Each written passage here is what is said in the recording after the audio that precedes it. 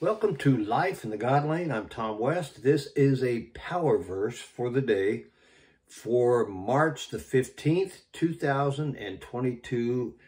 And this is a message I call, How Do You Live? And it's from Romans 8, verse 5. Now, I hope that you'll subscribe to my channel. Hit the bell so you get notified every time I roll one of these messages out, which is every day. And give me thumbs up, make comments, share the video with someone else so they can get this Bible teaching. And that's what we do. We just teach the Bible straight from the Bible, teach the scriptures.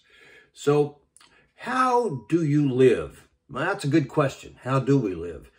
Biblically, you can live one of two ways. And it really kind of comes down to this. One of these two ways is how you live. According to the sinful nature, literally according to the flesh, or you can live by the Spirit. We need to live one of those two ways. We will live one of those two ways.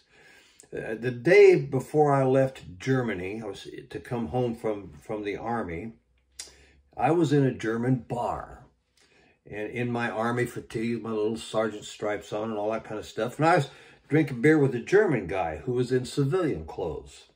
And he told me he was a lieutenant in the German army. And he said, since you're a sergeant in the U.S. Army, you have to salute me, he said.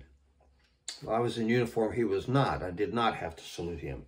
I explained to him that in graphic form that I was not about to salute him. And it wasn't long until we stepped outside and I ended up hitting him in the mouth. Now that's living according to the sinful nature. It's also exceedingly stupid. But recently, I told about being held at gunpoint for 6 hours back in 1982 or so, and talking and praying my way out of that situation. And then I took the guy out for coffee the next day, had a Bible study with him, led him to the Lord, and baptized him. That's living life according to the Spirit. Look at Romans 8, verse 5. Those who live according to the sinful nature have their minds set on what that nature desires. But those who live in accordance with the Spirit have their minds set on what the Spirit desires. How do you live? How do you leave living life by the sinful nature and show up or arrive at living life by the Spirit? How do you change? Well, verse 3 of Romans 8 talks about God sending his Son to be a sin offering. That offering condemning sin in sinful man means it does away with it and we don't live in that anymore. And it's gone forever, no matter how we live. Verse 4 talks about the righteous requirements of the law being met in us. Jesus meets sin by him. He never sinned and he passes that righteousness on to us.